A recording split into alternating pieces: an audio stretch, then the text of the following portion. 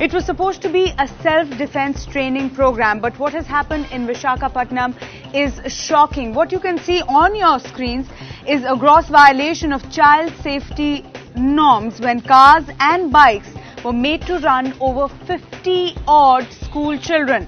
The shocking incident took place at a private karate academy in Vishakapatnam, where school children performed daredevil stunts as part of a self-defense program.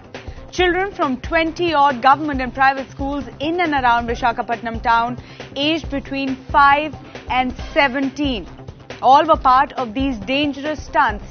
School children's lives risked for daredevilry. That's one of our top stories here. A lot of questions being asked. Was prior permission taken for such stunts to be performed in the name of self-defense training? And what really is this kind of self-defense training where kids' hands are being trampled upon by men atop bikes?